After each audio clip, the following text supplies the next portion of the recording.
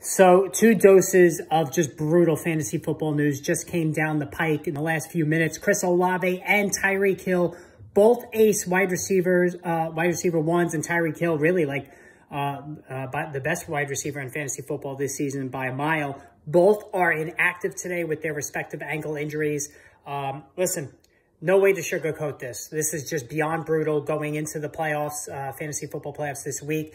And here's the thing. In my friends and family league, the owner who has Tyreek Hill also has Chris Olave. So imagine being that guy this morning, right?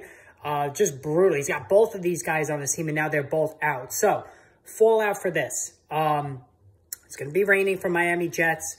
Very, very difficult to throw in the Jets as it is. Jalen Waddle's going to get the Sauce Gardner treatment today. So you would think automatically, okay, it's going to be Jalen Waddle game. Not necessarily. You know, Cedric Wilson, if you're really, really desperate, maybe. But this Dolphins passing attack and Tua Tagovailoa is a clear bench for me if you're not in a super flex league, for sure.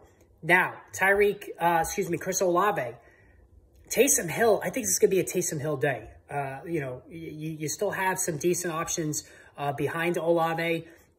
You know, A.T. Perry, you know, Rashid Shaheed. But I think it's going to be a Taysom Hill week. It's going to be a run-heavy week. Also, Alvin Kamara out of the backfield is going to get a bunch of looks, but I think Taysom Hill has to be put in there, even as your flex this week. But again, just a horrible situation for fantasy football owners of both of these guys who have made every start coming into the game and now are going to not be there for you know, the most important game of the season to this point, with the fantasy football playoffs getting underway. So going to have it all covered today. Any other injuries that come down, we'll discuss that as I do each and every week. Hit that subscribe button and the notification button as well. I will see you all soon.